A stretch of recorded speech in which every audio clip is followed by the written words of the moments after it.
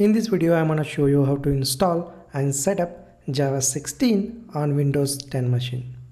It's pretty simple to install and set up Java 16 on Windows 10 machine. Just follow the steps that I'm going to implement in this video. Alright, great.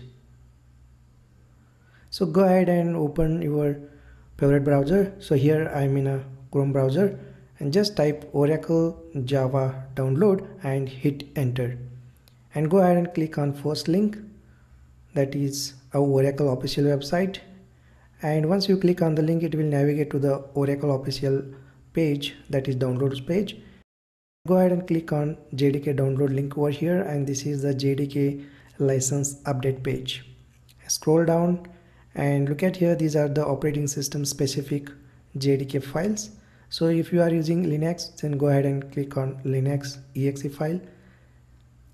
Okay, and if you are using Mac, then you can download a Mac installer. So in this video we are focusing on Windows 10, so go ahead and choose Windows 64 installer. So go ahead and click on exe file over here, and here I'm just going to tick mark this and accept the license, and I just click on download here to download the exe file. Okay, go ahead and click on it and it will download JDK 16 on Windows machine.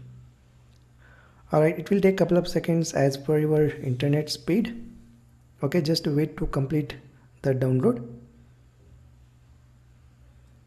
Once download complete, then go ahead and show in a folder. Double click on this exe file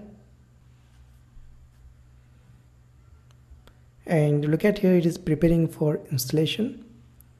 And go ahead and click on next, and look at here, this is the path. So this is the default path where JDK 16 will install. Just remember this path. You can also change this path by using change option here, but let's keep the default path as it is. And go ahead and click on next, and it will take a couple of seconds to install JDK.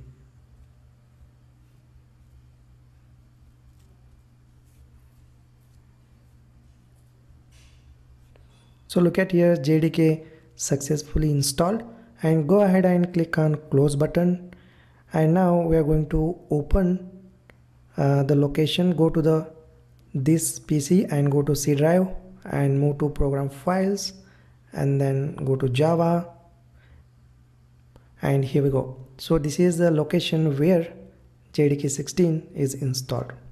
Okay, and go inside a JDK 16 here, and look at here, this is the files and folders located inside JDK 16, and click on bin folder, and this is the path. So go ahead and copy this path and just search for environment in a search bar, and look at here, edit the system environment variables option. So go ahead and click on this option, and look at here under advanced tab, you can see environment variables button. So click on this button, and if you can see here are the two sections. So first one is user variables for Ramesh. Okay, this is the user specific section. Alright, and second one is system variables section. So first what we're going to do is we're going to set up a Java home variable, okay, for user. So go ahead and click on new here, and the variable name is Java _home,